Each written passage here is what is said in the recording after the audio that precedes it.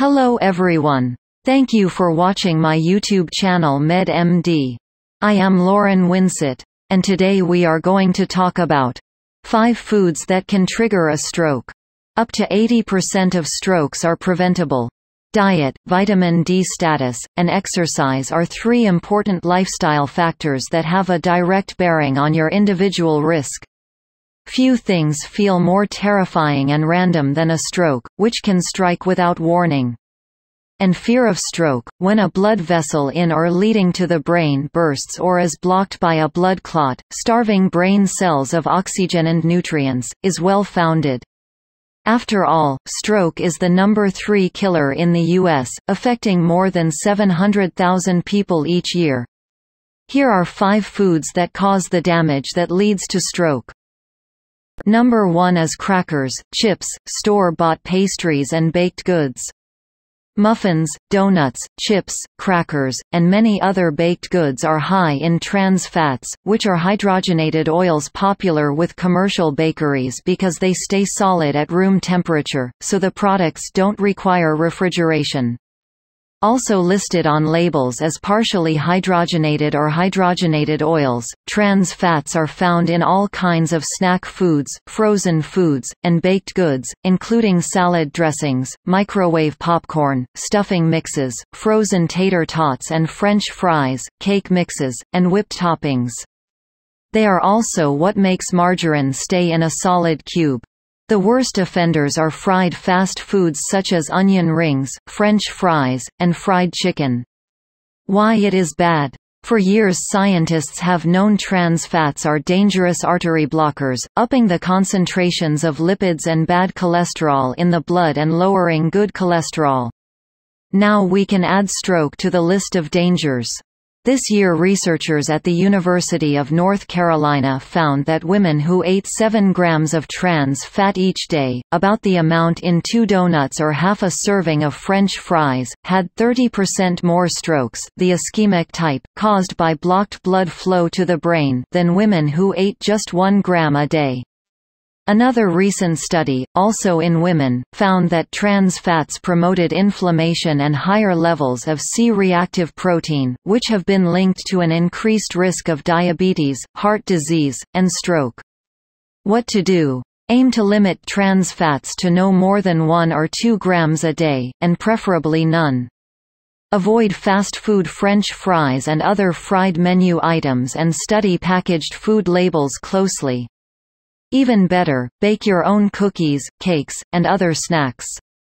When you can't, search out health food alternative snacks, such as Terra brand potato chips and traditional whole grain crackers such as those made by Finn, Wasa, Akmok, Ryvita, and Lavash. Number 2 is smoked and processed meats. Whether your weakness is pastrami, sausage, hot dogs, bacon, or a smoked turkey sandwich, the word from the experts is, watch out. Why it is bad? Smoked and processed meats are nasty contributors to stroke risk in 2 ways. The preserving processes leave them packed with sodium, but even worse are the preservatives used to keep processed meats from going bad. Sodium nitrate and nitrite have been shown by researchers to directly damage blood vessels, causing arteries to harden and narrow. And of course damaged, overly narrow blood vessels are exactly what you don't want if you fear stroke. Many studies have linked processed meats to coronary artery disease. One meta-analysis in the journal Circulation calculated a 42% increase in coronary heart disease for those who eat 1 serving of processed meat a day. Stroke is not the only concern for salami fans. Cancer journals have reported numerous studies in the past few years showing that consumption of cured and smoked meats is linked with increased risk of diabetes and higher incidences of numerous types of cancer, including leukemia. What to do? If a smoked turkey or ham sandwich is your lunch of choice, try to vary your diet, switching to tuna, peanut butter, or other choices several days a week. Or cook turkey and chicken yourself and slice it thin for sandwiches.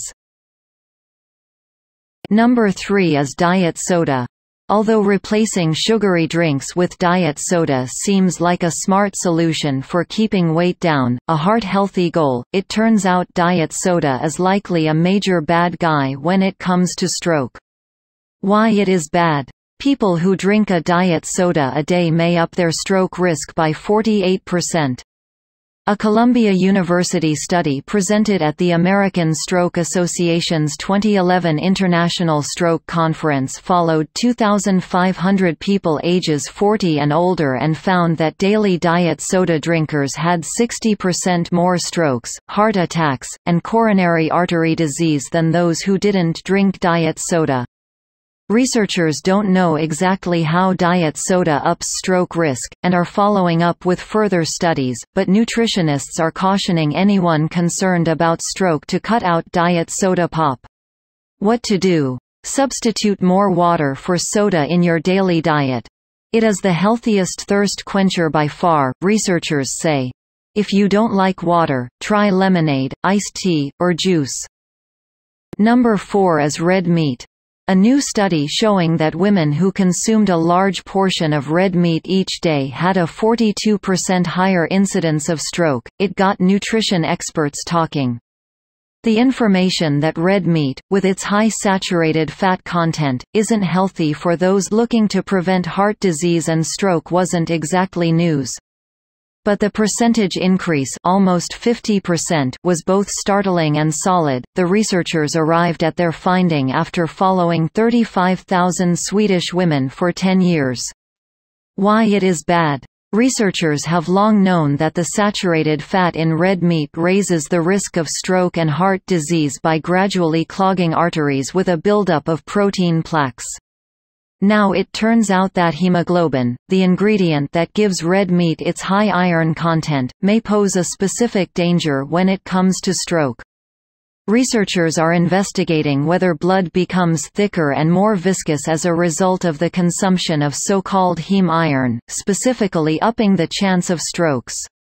What to do? Aim to substitute more poultry, particularly white meat, and fish, which are low in heme iron, for red meat. Also, choose the heart-healthiest sources of protein whenever you can, especially beans, legumes, nuts, tofu, and non-fat dairy. Number 5 is canned soup and prepared foods.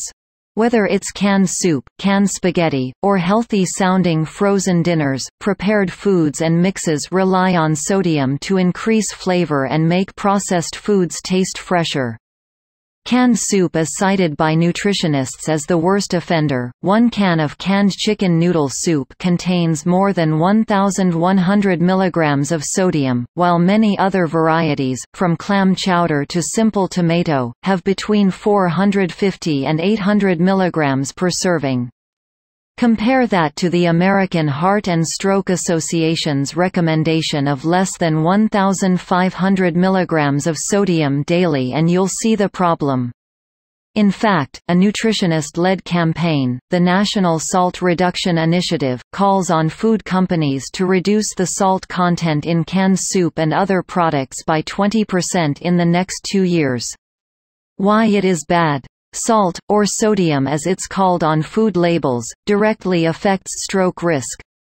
In one recent study, people who consumed more than 4,000 milligrams of sodium daily had more than double the risk of stroke compared to those who ate 2,000 milligrams or less.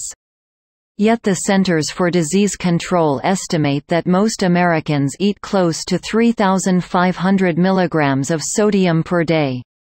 Studies show that sodium raises blood pressure, the primary causative factor for stroke. And be warned, sodium wears many tricky disguises, which allow it to hide in all sorts of foods that we don't necessarily think of as salty. Some common, safe-sounding ingredients that really mean salt: baking soda, baking powder, monosodium glutamate, disodium phosphate, sodium alginate. What to do? Make your own homemade soups and entrees, then freeze individual serving-sized portions. Buy low-sodium varieties, but read labels carefully, since not all products marked low sodium live up to that promise. I hope you like this video.